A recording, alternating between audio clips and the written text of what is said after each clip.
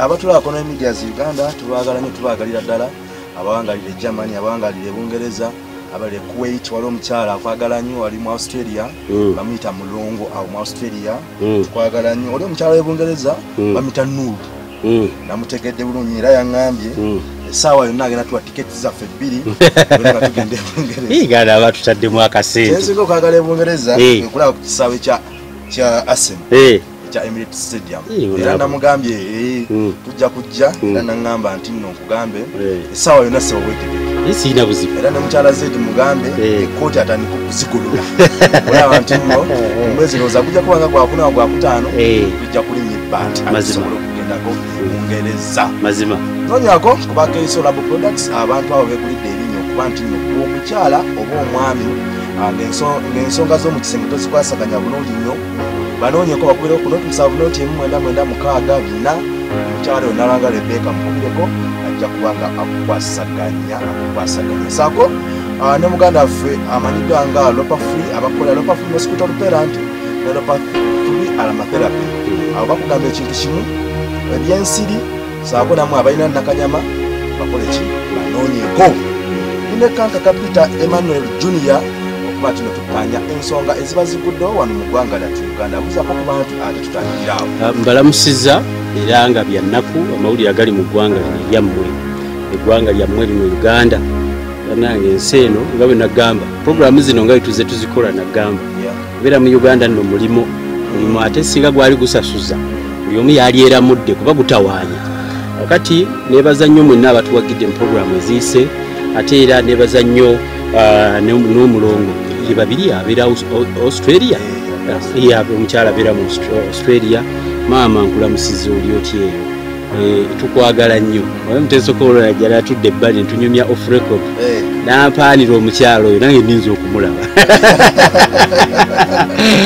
akati naye njagamba Zedi omukyala wange Zedi mugamba agolole bulungi essuuti saagala ate kujja Bungereza nfaananire ddala amatooke g'e Masaka tuli batutuuse okujja Bungereza nja kubaweesa ekitiibwa era nembeebaza mwenna abawagira puroguramu eno omukulembeze w'enkya abanaffe abakeiso Labo Products saako ne Lopa Free Aromatherapy saako Lopa Free Mosquito Repellent kalepellent ako koosiiga ku mubiri ensiri n'etakuluma naddala bannaffe ate si bya mu kyalo byokka waliwo n'omuntu ng'alina compound ewaka ng'ereeta ensiri alina emiti tayagala gisala muntu akonsavinga nnyo nature Lopa Free Mosquito Repellent ako tulupero is to chase away the mosquitoes era tumwebaza omwami Kawoya we Canada saako n'omukyala Monalisa Kawoya abafiirwako era twabakubagiza omulundi guli bane mwongere okutuwagira mu programu eno yenze Salongo Kankaka Peter Junior we babagambye yenze Salongo Kankaka Peter Junior ne waliyo Kankaka Senior owe Kaliisizo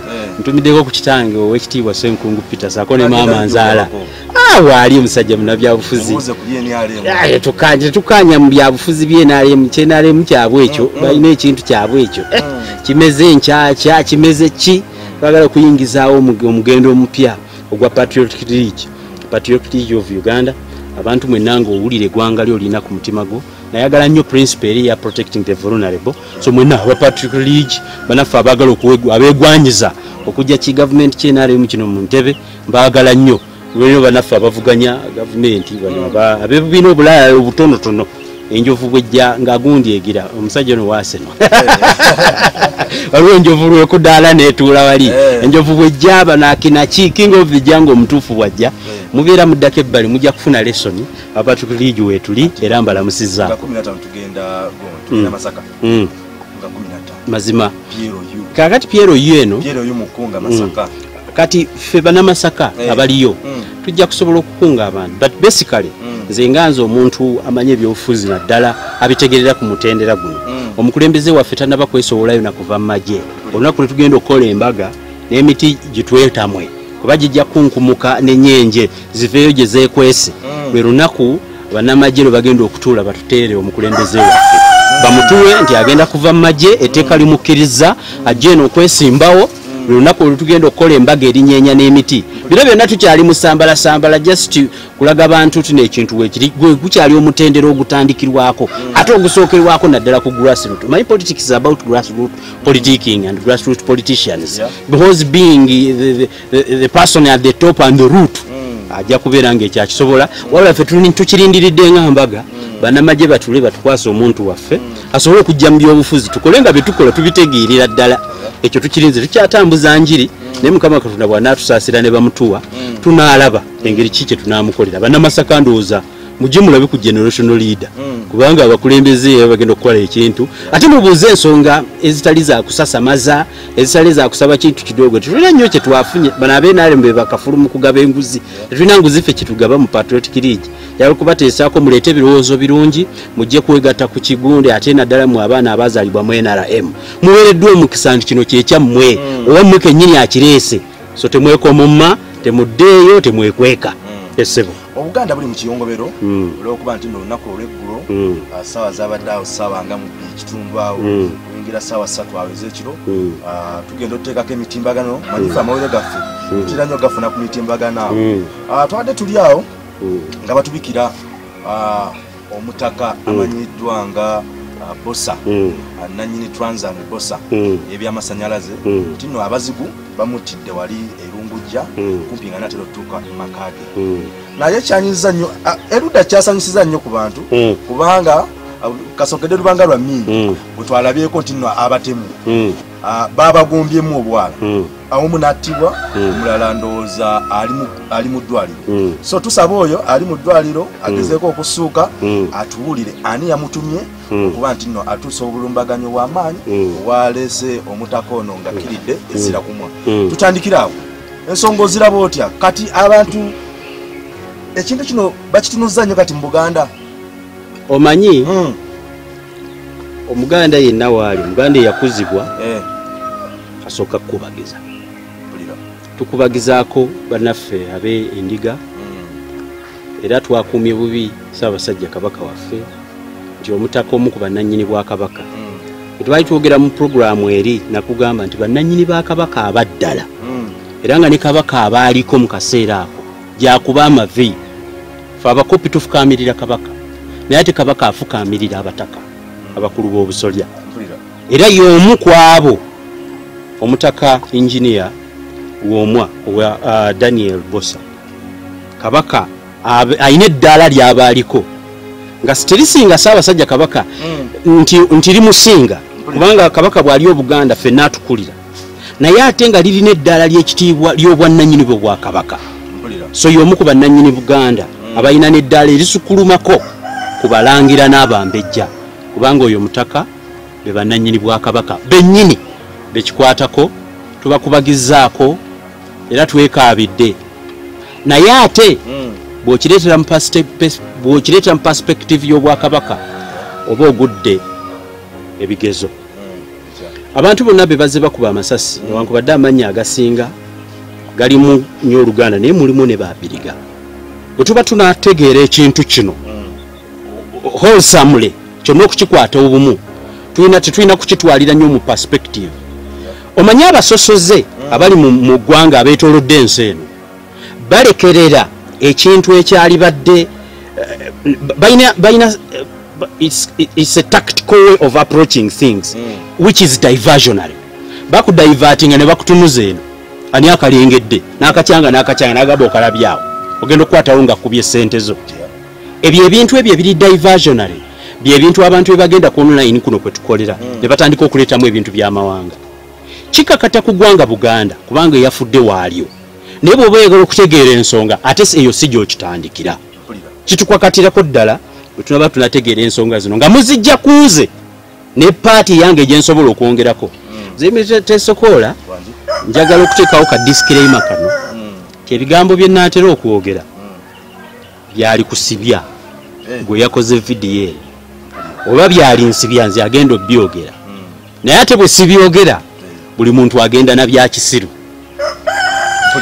ekisooka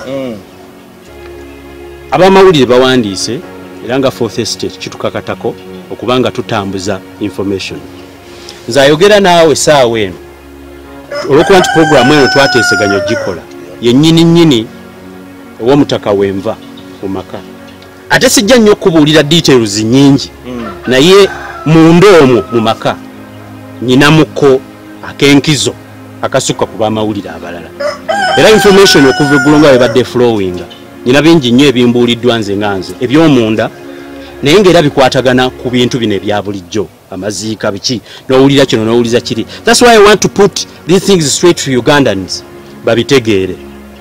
Okuttibwa kw'omutaka kubaddeko amasasi. Eggwanga ndoza muliraba yafa. Eggwanga fu. Nzize nkugamba nti lwaki nze nganze Kankaka Peter Emmanuel Jr. nasalawo nze mpagire General Muhoozi Kainerugaba nze nganze kubanga nze nganze kuva dda nayagala dda gavumenti eno egweveeko nayagala dda gavumenti eveeko. But the biggest question eri buli muntu ategeera nze nganze neebuuza eveeko eragewa egwe mu mikono gyani? Seriously, the jokers around town akina Mawo akina Besije abebibiina by'ebyobufuzi ebyo abalina ebyo obubina bwabwe obwa leero bbulu leero green munda green leero yellow nga siraba we muntu gwe tuyinza kuteekako effort yaffe nga ffe abaana abaazaalibwa nga bakitaffe basaavinze mu NRM tetulina muntu gwe twali tusobola joininga kuba bonna baali bakadingo bazanyirize. But I have it's been too long, I have waited to make sure that the mistakes of this government ingeno, General Museveni, the retired general, the president of the Republic of Uganda, had scored so much, had scored a distinction when it came to security. Not even Ugandan security, but regional security. Abamulwanyisa okubanga batuuza mu ntebe ogutabavunaanibwa kubanga omuntu okwagala okweyagaliza entebe ene Museveni yagiyagalizaako ne batandika more democratic means. Naye gavumenti ye gye yakoma okubanga esiiga nnyo democratic ways essooto abantu bagenda for rudimentary means.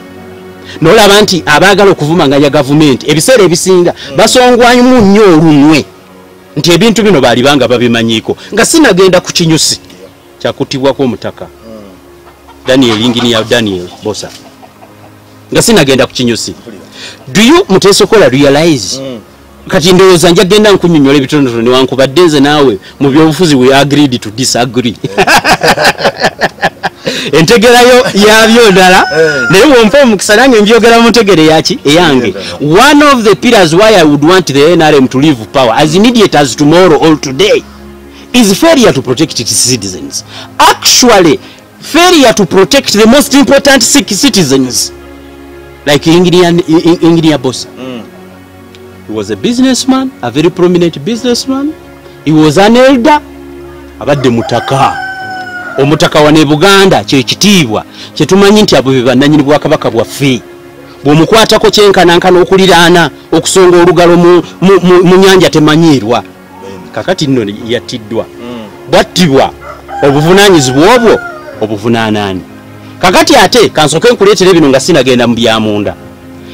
Oŋŋambye nga tutandika nti abamusse abamu baakwatiddwa ne kiwaamu ku ssanyu. Olowooza lwaki kyakuwadde essanyu? Kyampadde essanyu kubanga tuzze tubuuza lipoota oba tuzze tubuuza naye yaani atta abantu. Ukome awo. Failure of this government to account for its own responsibility. Abantu ne baweebwa obuvunaanyizibwa okutuukiriza balina okutuukiriza ne badda mu kuseka na kulya ssente.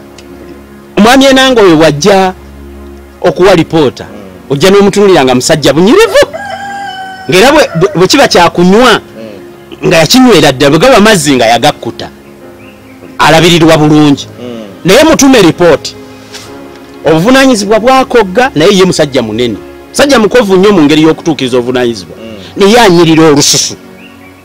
Failure by the government to account for its own responsibility yensonga ekusanyula nti ababoda bakoze kuki ku mutemu. Do you realize that now boda yascorinze eroja kulira abantu abamu nga baga the boda industry scores twice as the omanyi mu lunaku lwerumu 3 days back wabadde wafulumya report ya security crimes report annual crimes report. Poliisi ng'erina alipoota gyefulumiza fe abawulirize nnyo n'ababadde mu mawulire n'abatuukirwako ensonga abantu nga bazitubuulira ate abantu abakuzeemu abategeera ensi nga bw'etambula otunulira alipoota ya poliisi noseka simanyi emisango gy'okubba obusimu gyali bwegiti ne batulistingira ebifo ewakyasinze okubba obusimu. Do we really need police to tell us babubbirawa? Why wouldn't they deploy? Do you realize that General Museveni invested a lot of money in deploying the technology? I hear from where? Zino CCTV cameras eziri ku kkubo. They are deployed everywhere.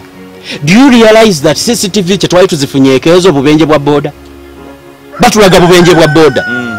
With the stringent issues ezikwata ku muntu nga naawe okimanyi obeera Lungujja. Owulira? Ebyo tebabiraga. Ebyo tebakola ki? Tebabiraga. Ugandans have now decided to be happy for the border people. N'omusajja wa boda eyagobye. Owa boda. Oyina okuba oyina omukweshoninga. Mita Abdul Katabazi. Musajja mugumu. Bw'aba tali mu training yanjawulo. Omanyi bino ebintu tubigenda mpola. Bw'aba tali mu training yaki yanjawulo. Owa boda agoba omuntu gw'amanyi nti ayine emmundu. Oyo naye aba wanjawulomu. Awo nja kutuukawo. Yagambye yamulwanyisizza ebigo ebesitula bebekola ki ngo omusajja kyayagala kutuuka ku mmundu. Era yatagera atuuka ku mmundu onamusinza amaanyi n'amukuba ekigo. Ambeeko byekunyumiza. Edda mukyali Masaka omubbi we yakwatibwanga wabeeranga abavubuka abaagala omutta. Abantu bavunaana nnyo poliisi okujja okutaasa omubbi ebiseera ebisinga. Naye bw'olabanga omubbi poliisi gwetunuulidde obutunuulizi bamutte ng'ate yabaddewo nga n'obusobozi badde babulina. Bw'oba onoonyereza totandikira ku bamusse, tandikira ku poliisi yennyini eyagaanye okukwata ababadde bamukuba. Naye kanzireyo ku Katabazi. Is either a bold man, sinsekakasa kikyali, oba ayinamu special training, ekyo kankikomyawo, kankuzzeeyo eri. Bw'olaba eggwanga eririna security ne intelligence, babula kufuna hiso house internal security ne mumaka ago batuukemu balina parish internal security piso simaya parish internal security biki eyo nayo council number eyeri ku mutendera gwa parish balina diso abo bonna bakola mu kitongole kya iso. They are facilitated to a level I think that they can do some work. They are everywhere to a level of narrowing security and intelligence to a parish level. Naye munange ebintu ebyo ebisinga poliisi yebitta. Nyina ekintu kyenjagala okubuulira. Poliisi yebitta. Naye nja kukikubuulira nga kino kiwedde. Kaakati eggwanga essanyufu nti ababoda bassa omutemu liraga bunafu nti abantu babulwa accountability y'ebitongole ebirina okubawa accountability. Alipoota zaafuuka ki? Alipoota bwe zijja obadde okimanyi muzeeyi Muteesokoola nti nno mukwano gwange yafa Jakana Sulaimani Nadduli. Have you ever heard of a postmortem? Webale nnyo eggwanga lino lyafa to the extent nti tewali report efuluma yadde postmortem report. I just want to assume postmortem yalibadde ya family, the family ejifuna. But once a death attracts public attention, the government should come out straight and clear nga abantu bagamba government yabibaddemu ebyokutta gundi. Nefulumya postmortem report oba nejikuba mu mawulire. Ti omuntu bwati ne bwati muwaayira nti government yakibaddemu naye yafudde kino na kino. How did someone die? But even me, Kanka Capital, I have never set my eyes on a postmortem report that was done by whoever has to do it after the death of one of my biggest friends ever. Yafuluma tuli mwaka gumu buchango mugenzi kakati obanje otya report z'okufa Kagezi bamukuba Isima bamukuba amasiro bagoje Akigundu bamukuba wano muline gwanga munange kawesa muline gwanga nkubulire abakulembeza abalimu twagala tubategezi twagala muhozi abakulembeza abalimu you have failed you have not failed on your responsibility alone. You have failed us, the well-thinking members of the society. You have failed yourself. You have failed the community. You have failed the country. You have failed the region. You have totally failed Africa. We give you enough resources to ensure that Ugandans at least receive a glimpse Bannayuganda ati si bareceiving-eyo a teaspoonful of what they pay you for. Nothing happens. Kakati nojja n'olaba abagwagwa olukwe olwa Sebosa lwavudde Mengo niyo abasajja bana ababeera ku online bwe bagula obusimu oba babeerewo tteeka liteekebwa ku basajja ng'abo olukwe olwa Segundi lwavudde gidi essajja lituula somewhere mukukuuza oba luddawa terina ku ground wano terina nakyo kyali likoze mu kika kyalyo litandika okugamba Mengo. Engineer Daniel Bbosa abadde wa myaka emeka waliwo omusango gwe bamuwaabira mu kooti ya Kisekwa nga gumuvunaanya abamuwaabira bwe babanga muteebereza nti yabadde alina enkaayana nga ziyinza n'omuviirako okufa lwaki bagenda mu kooti lwaki tebattamutte Buganda erina legal system ekola nti ne kooti ya Kisekwa egyo emisango egikayanira ebyobukulembeze kubanga obukulu balwanira bulwanire okaani ebyobufuzi tetukyesibaako n'obwakabaka edda babulwaniranga abalangira bettanga general njagala okubuulira tewali atudde mu ntebe ng'atudde ku guuni ng'atudde ku ntebe ya sofa yeyagala bweyagazi obutebe babulwanira naye abantu abaali bakaanira obukulembeze nga bwenkirabye mu mawulire why would someone bring that incident right now nti abadde n'enkaayana ez'ebyo ng'abantu abaali bakaayana naye basobola omutwala mu kooti ya Kisekwa n'ajulire wa Ssaabasajja Kabaka era nga bagamba balindirira ensala okuva ewa Ssaabasajja Kabaka.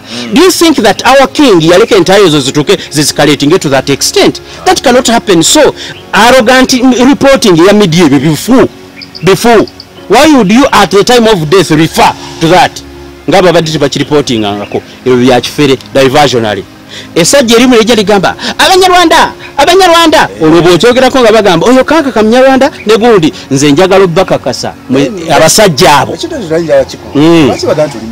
abantu munnange wane okufuuka omunyarwanda kyafuuka ng'ekintu abasosoze kye bakozesa okubaako we bakutrapingira naawe bw'obanga oli munafu wa mutwe naawe weekwekodduke bayiseewo ebyekisiru byabwe. Rwanda waliyo genocide era waliwo obusajja obwekwasa ekyali ku neighboring country okukiwaayiriza buli omu ali wano tewabiwulira wano mwezi munyarwanda nolaba akasajja neweebuuza kano ku mmere yako bakalyaki kalirako ki oyakitegera mwezi munyarwanda tebamuzaalira mu Uganda eno ensi bwe yatuuka ebyo ebyamawanga tebikola ki oba oli wakala ki oba oli mukazi ng'aliwo black ne weerusa the world does not matter. The world, what matters to the world is obadde otya mu society awo oli okyusizaawo otya oba okitegeera. So eyo bintu by'abasirusiru bagwagwa abadde awo okweyambisa amawanga abanyarwanda batukoze kino sincerely ebyo ebintu biteekebwawo mu mawulire kudivertinga kujja bannayuganda bapiikinga akantu akatono ak'obusosoze kubanga bo intention yaabwe abo bawakanya gavumenti intention yaabwe yakusiiga buli ekigwa mu ggwanga lino ettabi ne bweriwanuka wano we tuli miti ne ligwa ti gavumenti yerisponsalinze ero gavumenti yerisponsalinze no gavumenti kantu katono nnyo ku wellbeing y'eggwanga omutuuze ali patriotic kimukakatako n'obutatunuulira gavumenti okumakinga sure nti your society is safer than society omubeera abaana bo nga tonategeera abalimu baggwanga ki erina kugimakinga safe.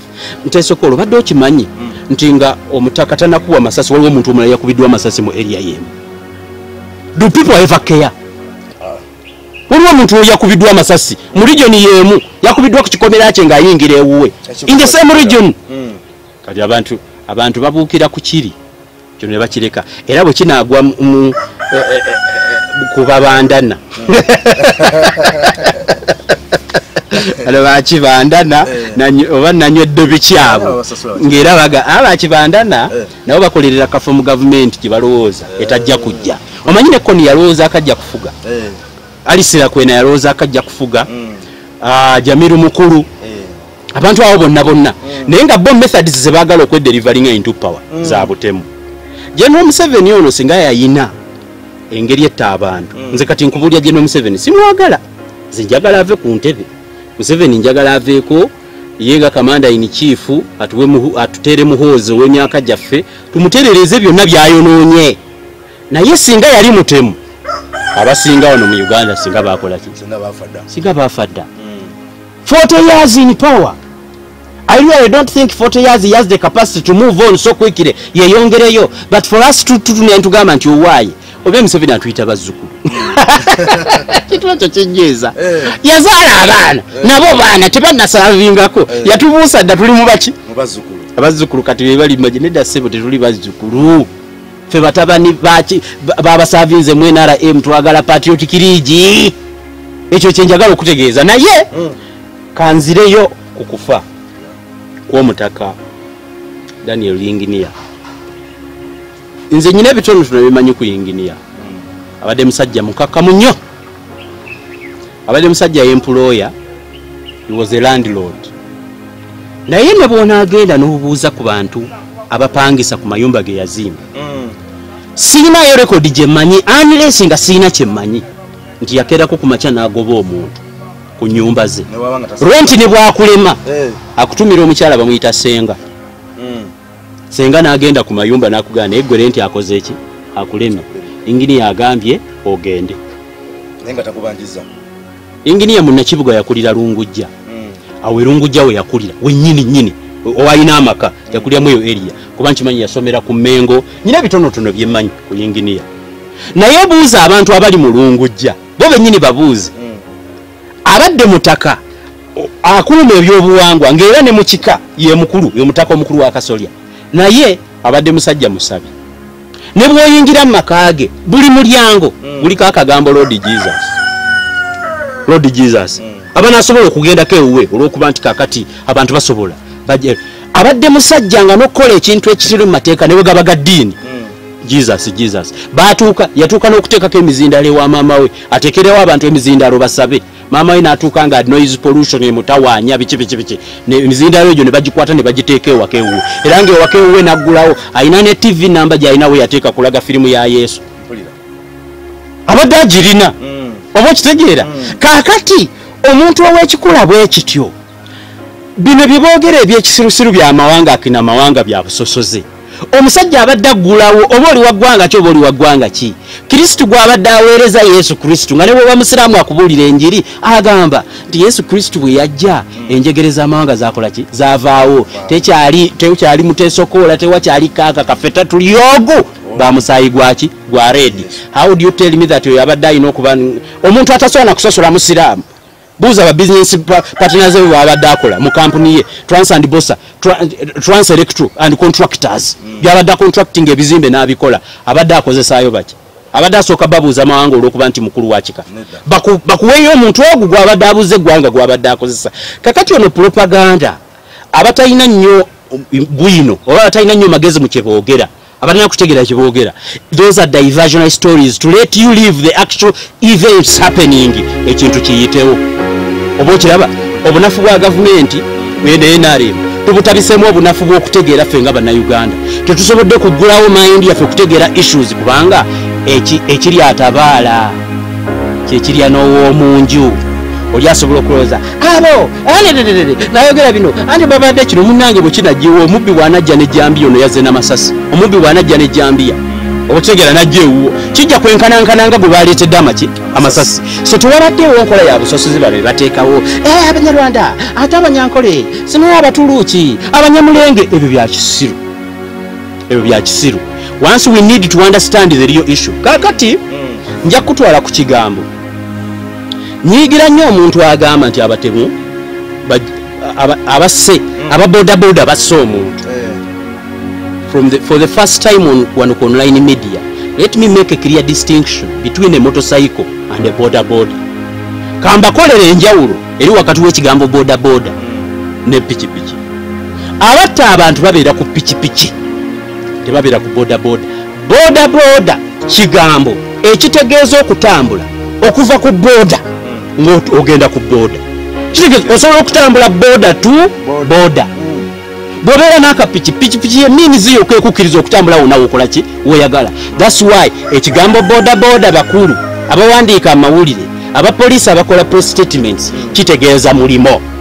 By the moment you say owa boda yasse omuntu, you have provoked, you have invoked the spirits and you have abused omulimu ogukyasinza okuwa bannayuganda emirimu. ogumu ku mulimu ogukyasinza okwemployinga banaye. Contrast between ababodaboda be bagobye omutemu ne bamutata ababodaboda abassa omuntu babadde ku bodaboda. Seriously ababodaboda mubawaayire byonna byemusobola okubawaayira. But I'm here telling you ababodaboda tebalina bukugu butta muntu. Omuntu atte alina obukugu obukozese muntu aba musirikale.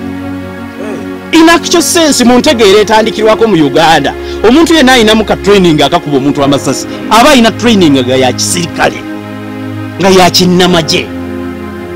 This country and the laws of this country provide monopoly to the army and all security organizations allowed to have a gun that looks exactly like the one that killed Bbosa, Engineer Bbosa. Amasasi, emundu, bomu, ebyokulwanyisa, monopole. Tomuntu omulala takkirizibwa ya government. Once they go out of police coffers, once they go out of police cells, once they go out of army or stores, we blame it on those that are supposed to keep them safe. Kakati olingo jagamba ababodaboda. Omanyi abana Uganda bagala nnyo okukolera mu kavuyo. Buli ayagala ogoba bodaboda aleete basi wano kasawa gwawo ekintu nga bakipayiringa kuki wa bodaboda. Ekitta abantu baba abantu abatemu abali ku pichipichi so si ku bodaboda. I'm privileged to be one of the leaders of one of the biggest bodaboda associations mu Kampala. Nze mbaddeko n'ekibiina ekya bodaboda ekisinga. Bw'oba oyagala okufuna information n'okufuna abasajja abamalirivu yingira industry eyo.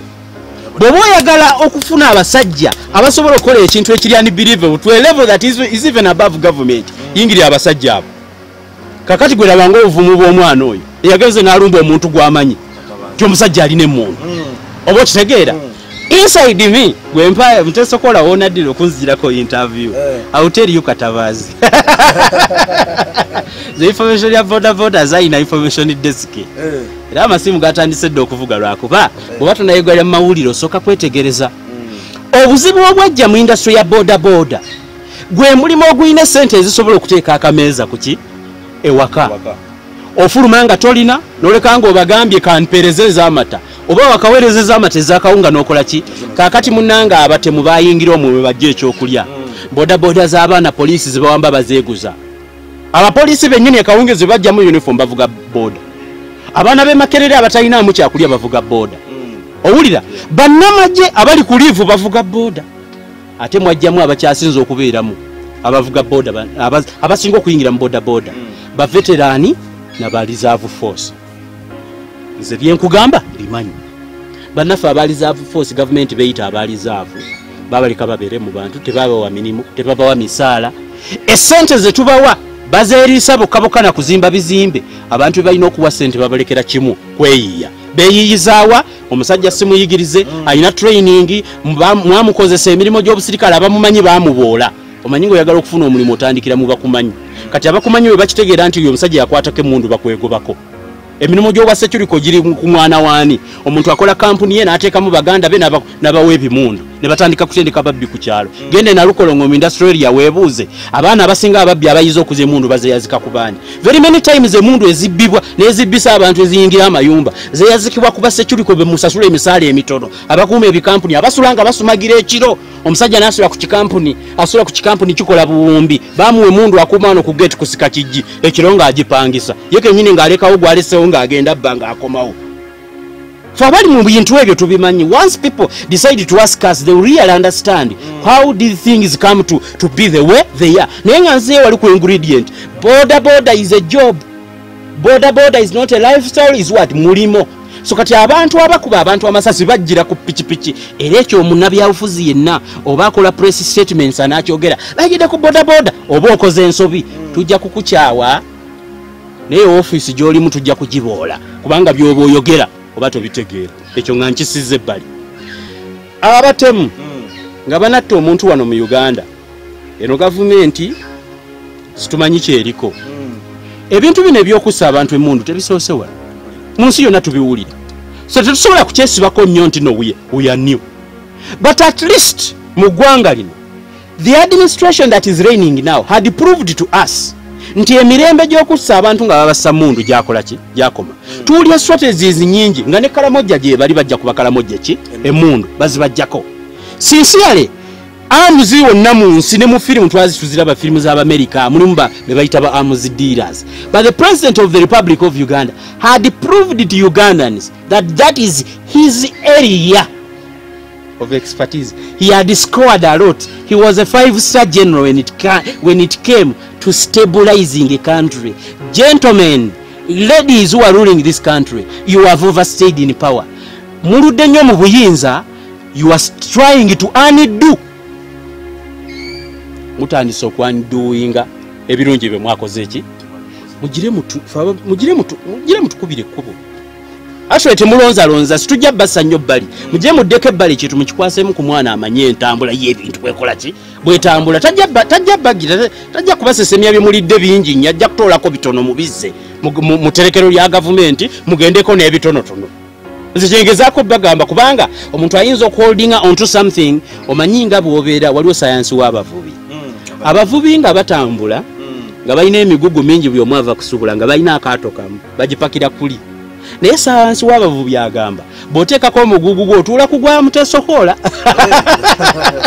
Totuula ku gugo. Ani muyinza okutuuka mu makati mu nnyanja eryato ne lijjamu ekituli oba eryato ne litendewalirwa ne likka amazzi ne gatandika okuyingira. Omuvubi agamba maama ndeesa amasimu gange naye nga mwetaaga kwafulodinga buzito. Kakati singa buli muvubi yatuulanga ku mugugu gwe bonna baalifudde. Naye sayansi w'abavubi otuula ku gwa muno eryato bwe liba ligwayo ogusuulayo mangu ate omanyi ki ekirimu. Buli omu akanyugayo gwaki gwa munne. There to survive. So people who are in government and don't realize they are sitting on a sinking boat. Nga balina ne route bye batuulidde bye bali mu gavana bye batuddeko nga buli omu akkiriziddwa okutuula ku bibye. Their interest is protected ekintu bafa nakyo bagwa nakyo mu nnyanja. Oba okiraba. But at least singa beegulirako ku mugugu ne batuwaako ku migugu egimu ne tugituulako ffe tulaba nga kigwa tubatolerako ne tuyiwayoko ebimu ne babisigaza. Ye science gwe batannaba kutegeera. Abantu bano balowooza ati omuntu ajja mu gavumenti akinye abalala. No, that's not a modern way. Buli lw'okinye eggwanga n'olizza emabega n'okkiriza abantu bakweke ssente gw'ofiirwa. Furasa abantu ababuufu tukibagamba. Kaakati kanzireyo wali mu kufa kw'omutaka abantu balina ebintu bye babuusa amaaso. When I went there I was informed dakati yakubye omutaka yamukubye essasi mu mutwe wakati. Essasi lyamukubye amukuttemu ki mu mutwe. Muteso kolo zanya game ku simu. Downloading aka game ka amasasi. Okimanyi nti nno bw'oba zanya ka game ku simu twazanya tukyali twakayiga smartphone. Headshot yesinga kuwesa max. Kitegeeza headshot kyekimu ku bintu ebikyasinza okubeera ebizibu. Ono eyakubye kitegeeza yaddemu ne training ey'enjawulo kuba yakubye amasasi 3 omuntu n'afa. Stray bullet yabadde yayiseemu n'ekuba endabirwamu yawa ey'emabega. He was on point, he knew what he was doing, he pulled the trigger, he knew who was going to kill. Abalala yabalise n'atambula n'akola ki n'agenda. Yaseemu oyo yamutagetinze yamulondodde yamutegedde ate bagambye abamu kubatta abantu babadde ba mu kitundu. That simply means nti omuntu akutta abaakumanyi. Omuntu akutta abaakola ki abaakumanyi. Tekyetaagisa muntu ava Masaka. So ngenda ku issue eyitibwa vigilance. Olw'okuba nti eggwanga lino lyayonooneka lyava ku mulamwa nti kati litambulira ku bintu eby'ekikadde nga n'abakadde bennyini abafuga eggwanga lino tebakyasobola kujjukira bintu bye basinzirangako edda kuuma ggwanga. Nga Buganda ekyaliwo tenafuna na mundu bakyali ku busaale. Eggwanga lyasobolanga okuumibwa ne likuumibwa obulungi. Kati abalina amula ezirimu buli kintu kya tekinologi, abalina budget ne zikirasified ezigula buli kimu kye baagala. Batraining abantu bagenda ku oyo omuntu eyasooya omusajja yabadde mutendeke. Yakikoze era banagenda ennyo nga bakinoonyereza newankubadde alipoota tebazituwa. Mwami enanga atera tuwa lipooti ku babbi ba busimu. Ezo zangu twakuteyo basatu. Abadde batudde nga badiscussinga ku bya Nuupu awo abayambadde akakofiira ka reedi ate nayo tebabiripooti nga bulungi babeega. Kaakati tewabaddewo sofa nkaayana zimanyiddwa ku yinginiya zonna ng'oggyeko ebyo babinsinyuweetinga ku by'ekika. Enkaayana z'omunda tezigaanibwa. Ate njagala okitegere muteesokoola enkaayana nazo simbi nnyo newankubadde zikosa. Buli osanga nga abantu nga bakaanya nnyo manya basiru osanga abantu nga batambudde nnyo nga bakkaanya nnyo ate bakaayanamu manya kuliko omu akkiriza omulala amutegeerere ono akkiriza buki bukkiriza twakolanga ffenna mu production netamala emirundi abantu kye basinga okumpakanya ennyo nga nkola ku TV abagamba oyo omusajja etamala ebyamugamba akkiriza bukkiriza lwaki tomuwakanya bantu zakole mukabiti kibaga gwe okutamala bukyana akugamba okkiriza kikkirize naye omuntu ngazze mu kintu ky'omanyi obulungi ne muzeeyi oli nali mumanyi ne gavumenti ye gyawolereza nti waliwo ebintu specifically nga bijjira ku mission nga ne bonaamuwakanya amaliriza ekyo kyayagala okuyisaawo kyakoze eki ate nga bw'omuwakanya nnyo you lose the content because the most important part of talking is listening ekintu ekikyasinza obukulu mu kwogera ennyo kuba ate kuwuliriza nnyo omuntu atawuliriza ebiseera ebisinga oyogeramu nebyotaalitanye kwogera kubanga oziba amatu abiri katonda gye yakuwa n'okozesa omumwa ogumu ate oguyinza okuleetera obuki obuzibu inginiya twamusaaliddwa nnyo kubanga abadde musajja ayina ekintu ekinene nnyo kyagatta ku ggwanga eggwanga lino liremererwa yadde okuwa abantu bwe batyo bannaggwano okubawa obukuumi obwali badde bubagwanidde n'osanga ng'omusajja nga sipapa yali asobola okutambula n'emmotoka erimu abantu nga balina ne uniform ezimanyiddwa n'ekitongole ekimanyiddwa. I think the government bwe yali badde n'abantu abali ku mutendera ogw'ekikula ng'ogw'abataka kino nno message njagala ateegende mu Baganda fe Abaganda ffe abalumirirwa bakakasa Abaganda empunga gundi abagundi abo omuganda wano gavumenti yali badde ekwata abataka baffe abataka abakulu b'ebika nebawo obukuumi naye olwokuba obulenzerezi sitting somewhere mukukuuza eyo bujja ne boogera kakati omutaka bwati biki abeera n'aba-SFC no mu ggwanga eryonoonese oyina kutambula n'eggwanga nga bwe likola ki nga bwe litambula abataka abakulu baffe nze kankaka nsemba okuba wa security eno gye tulaba etambula n'abaana ogenda okulya isikurimu abaana b'abakulu they enjoy the town moving around with security guards and massive pistols waliwo abasajja bemanyi wano mu kibuga nga tosobola nakutuula mu mmotoka y'emabega abaana byayaze wano era nakutuuzaamu otuula bwoti agamba linnya mpola naye abataka bannannyini bwakabaka ekingdom actually ngeno Uganda yonna yali Buganda nemulemererwa okubawa muve kuona propaganda. I think security organizations should sit down muve ku bino ebyogamba abataka twabawadde kino abataka mubawa obukuumi obulina okubatikati omutaka nga Lwomwa yagenze ku mikolo egizimba Obuganda nga nyina abantu abali e Buganda bemmanyi bakuumibwa patrol kuliko 12 sincerely. Why wouldn't someone see that it is important to deploy to one of the most important section of people in this country? Kubanga oyo omutaka bali mu kikola kubanga bala emabega kaawo bwakabaka bwa Buganda bukutte buli mutaka nebo mu wakawunde empya ya milioni nga 7 kyoga ati busobola kukwatayo omusirikale omu buli mutaka tweyanza nnyo abaatoola katono ke balina ne bawa abataka baffe akamotoka bwe muba mukikolako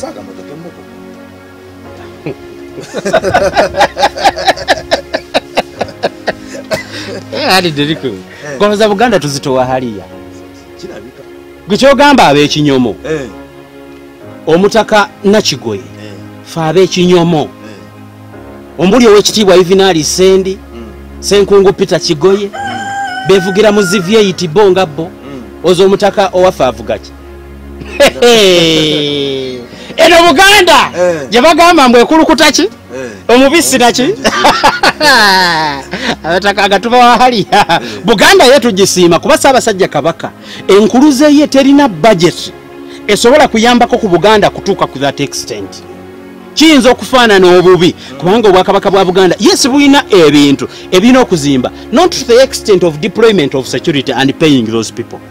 But at least it is the responsibility of the government to deploy kubanga omusirikale aba asasulwa akasente akaka ak'omusaala akatali extra if they can be deployed mu bitundu ebyenjawulo. Why wouldn't you deploy at least some? Kubanga ekyo okimanyi kirungi nnyo kuba sijja kwogera nga atamanyi. Meja Kigundu yali musirikale naye Yesu bamukuba Kawesi yali musirikale naye Yesu bamukuba but at least it should be a message that omusajja yafudde naye yerwanyeeko not so yakubyeyo 3 sincerely oli bw'abanga asobola okugoberera omutaka n'amujja gy'amujja empaka ku geeti ye okuva emukono katosi ekyo nkyakiwakanya ekyo nkyakiwakanya omugoberera eri waliwo eggulu erimu lye nasomyeko lyatugambye bamugoberedde okuva emukono katosi ku kabaga ke yabaddeko paka uwe Lungujja omusasi mumukwate eyasase eggulire eryo mumukwate oyo omusasi eyasase ebyekisiru bamukwate omusasi Lawrence Kizito Lawrence Kizito ne Peter Suna ne Lawrence Kizito bakulu mu reporting ku CID oba ku poliisi ebalirayo poliisi etamanyi na mutemu yavuddiwa why would Lawrence Kizito give us evidence that bamugoberedde yamulabye atya lwaki teyatemeza ku poliisi ababa mawulire muli bannange muddeyo for refresher courses oba mwebuulirire temwogera bintu bitta family na mitima gy'abantu family eyo bwekiwulira nga gwe Lawrence whoever ne simanya Peter biki owulira Peter Kizito no reporting ebyekisiru family ejja kudde ebbali ebuuze eyawandiise nti bamugoberedde how did you get information that this guy was followed omutaka nti yagobereddwa okuva gye yabadde mpaka ku geeti gwe ng'oli watubulire what was your location where are you wabadde oyimiridde wanga bamugoberera yabaddeko turaka nti yagikuwa gwe omugoberera buli waayita omutemu abamawulire muwandike statements bwema temumanyi Luganda nga muwandika mawulire ag'Oluganda muddeeyo mu njatu za vowels na biki muyige empandiika y'amawulire nki entuufu now in well thinking members of the society abo singa bakwate singa bakutte dda singa mbadde nze authority abo singa nakoze eki nabakutte dda singa nze mbadde chief editor w'olupapula gye bawandiise ebyo ebyekisiru abo singa bali mu disciplinary committee oba okitegeera the police is not aware where the said assailants came from baavuddewa abatemu gwe ng'owandiika ebyo amawulire kyekisse society yaffe amawulire agawandiikibwa agatuuka ku muntu wa bulijjo ga kibogwe nnyo olw'okuba nti be bateekayo gakulira bagiwa mwana waani tebagiweera ku bukugu abasinga balina deployments nga ne letters zibazanjalo zivudde wa president bwe batuuka mu bukiiko bubasunsula ne bawaayo enguzi n'ayitirawo ku kifo bannabyabufuzi bawano bafu bayisawo abantu abafu bokennyini ebintu bye bakola bya kisiru bifu. That's why we need a complete nga bwe nakugamba luli this government needs to go back to almost close to zero. Abantu bonna bayiibwe bwolaba nga ne society esobola okubayinga such a story nti omutaka bamugoberedde gwe yategedde nti bamugoberedde okuva eri mpaka awo. Why didn't you inform the nearest police? Tuweyo police bills wakubidde simu ne zigaana okurespondinga. Ekyo so eyo statement ng'eyo bw'ogisoma mu mawulire ng'ago eyo bitwale nti nno era katusekemu oyo katusekemu katusekemu yennyini muteese kola kirowoozeeko. Why would a reporter ow'amawulire ategeera tyati omuntu bamugoberera geeta mu ssaawa 24 yabadde amaze okukola report a conclusive what report very conclusive bamugoberedde era ne bamuttira ewakaawe ku gate n'owulira kakati ni simple terms nyinza okitwala nti yabadde ensobi era yakuwandika sijja mulumiriza nnyo naye mwewala ebintu ebijja okubakwasa n'ebijja okubasibya oyo singa mukwate kati singa tubadde with the society eyagala okumanya by just last statement gyakoze. Number 2 bwe bakugamba nti yalondoddwa n'atuuka mpaka ku gate ye. Ugandans we are very quick to make statements atera tujja bifunamu obuzibu. His wife yabadde amu accompanies n'omukozi ewaka ne statements omukozi ze yakoze omukozi yaddagulawo nga abagulira gate kati awo oliwe yazina kubaza ebyo byo bisoboka kubanga bisobola okuva mu kamwa koyo ayogedde naye ekikulu mukazi ono yaddusalagawa mukyala yaddusalagawa kakati omukyala nga bona afuna ekintu nova mu motoka nojjukira babadde ku gate kwennyini obwe bakugamba nti waddusa okwata wano zerega yaddusa akwata wano awo ntandika okuteebereza n'abaabaddewo omuntu yenna ekibi bwe kiggwako odduka kiwalazima bakiyita kiwalazima tosobola kufuna direction ekyekango mu Luganda bagamba tekimanya muki muzira oba okitegeera ekyekango tekimanya muzira so tosobola kuba na specific direction era kiteekwa kuba kiwalazima oba okitegeera mu Luganda bakiyita kiwalazima okudduka ng'ogenda gy'otakola ki gy'otamanyi. So njagala okukutegeeza nti okufa kw'owekitiibwa Sibabira wa kitiibwa okufa kw'omutaka Engineer Daniel Bbosa kwali badde kusindika message eri ababuyabuya abawandiika amawulire abanafu abateekebwa mu bifo by'okunoonyereza mu bitongole bya security n'abo abatagwanidde abali mu bifo by'obwakabaka abakulembererako kabaka era bannannyini bwakabaka nti muwe ebitiibwa ebifo ebyo bye mulimu mwenga mmwe ate temulwasinga nga kukola na kusala misango kubanga ogw'okusala misango gusigalira wa Mukama Katonda oba okitegeera bwe tunadda mu kusalanga emisango at the very first point nyina akantu ke njagala okutwalamu mu 2018 na ofisi ya boda boda gye nateekaawo ku veterani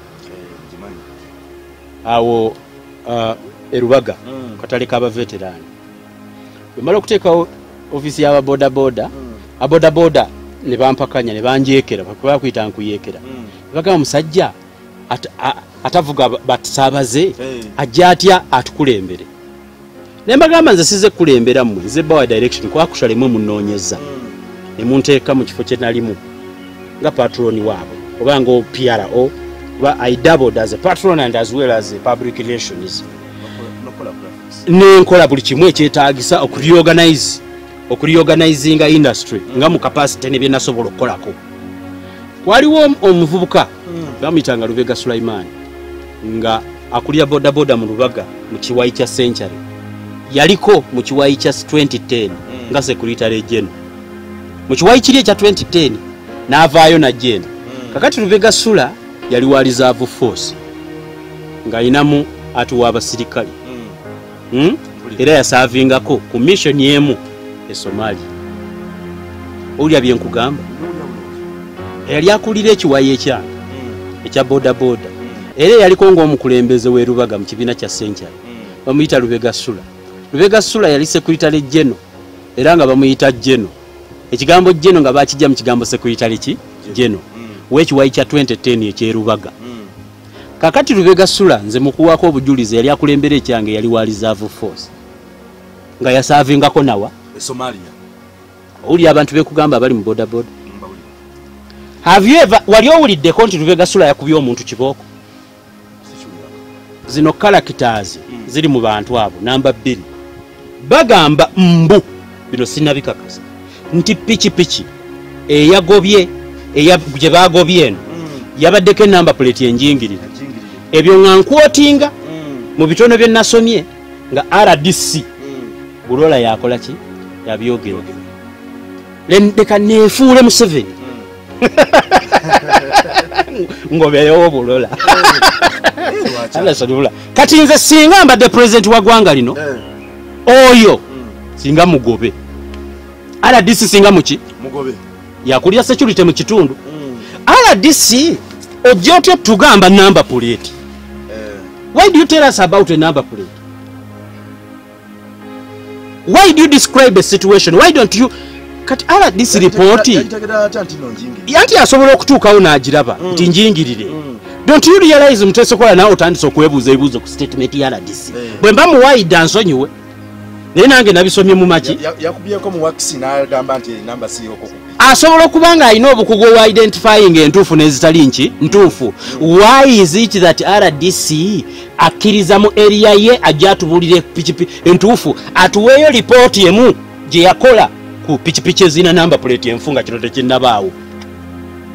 Someone commenting on an event immediately, that means you have prior knowledge of things that are unfolding. Kitegeeza ekintu kya number plate enfu RDC aba yali akimanyiko ngera kyakozesebwako. Let me assume wabaddewo events nyingi nga RDC ono yenyigirako ku bintu this time round nga siye first statement gyasoose okukola nti pichipichi ye mu kifo ky'okulaba ebirala no concentrating issue ekimu ku bye nasomye yasomyeko nti pichipichi nki eriko number plate enki enjingirire. Let me tell you number plate enjingirire buli munnayuganda kamubuulire epichipichi ezibba abantu wano nze njogera ng'omusajja omu ku balina ekibiina ekibadde kyasinze obunene mu Kampala. Epichipichi ezikyasinze okubeera ne number plate enjingirire zeezo aba boda boda 2010 by then kakati ng'omulimu ogwo gwasikirwa poliisi n'erongo elements mu KCCA ze muwamba ku ba boda boda. kasaba malo gikwata befuula mbu ne bakuute toyina permit toyina element tokkirizibwa kuvuga boda ng'olimu open ololimu open otisse babiri eyo pikipiki nga bagitwala ku poliisi bwe batuuka ku poliisi nga baba ne number plate kakati osobola otya okugamba nti number plate njingirire nga wano tulinawo abapoliisi abakuula number plate ku mmotoka do you realize that boda ezimu ziriko number plate za mmotoka obadde okimanyi emmotoka zino gavumenti etubuulire emmotoka zino enkadde ezigenda ne bazitema number plate ziragawo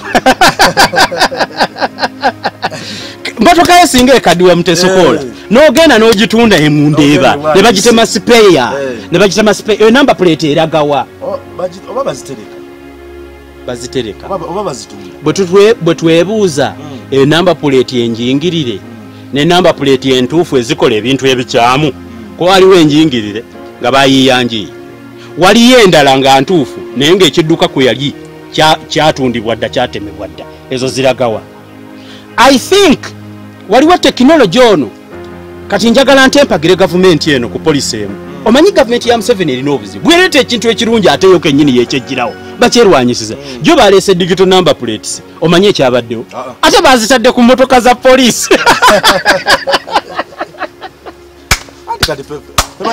abazajja abali wano wawulirako jja ku kigambo mbu okurenewing enanga muntu olina okusasula sente it means being a Ugandan you must pay nekikwa identifying that you are Ugandan nakyo kyakusasula oba kapoliisi bakajjawo kakati wano lwaki oleeta namba puleti nozituteerako omusolo bannayuganda kasita obayisiza ekintu mu ssente bakulabirawo ng'agenda obbabba ero gavumenti tekyalina bantu bagyogerera to the extent okunnyonnyola bannayuganda ekintu ekituufu abantu nanga muntu buli kintu munnayuganda twayogera luli kijja bakiwakanya obadde okimanyi kijja bakola ki bakiwakanya but njagala okutegeeza there is no tewali kibi mukutukunze mukunteera number plate eri digital kuba I'm not a criminal naye jo baleeta ne balonkinga number plate tetunalaba we ziri affected twalaba patulo nkadde kuteekako mu number plate mpya kakati ba patulo batubuulire enkadde zibajjako ziriwa This country has become a laughing stock because of old leaders who have overstayed and have learned to manipulate systems for their own benefit. Systems zonna bazimanipulatinga bo bafunemu kyabwe they are not on a national cause kakati ogenda kuwaayo emitwalo 7 bakuwempya kakati kankubuulire oba yagala za bwere muteesokola wanje wanywa ku ntangawuzi mu kiseera kya covid nga covid yajja nga nawe bakugamba nti owaayo mwana woowone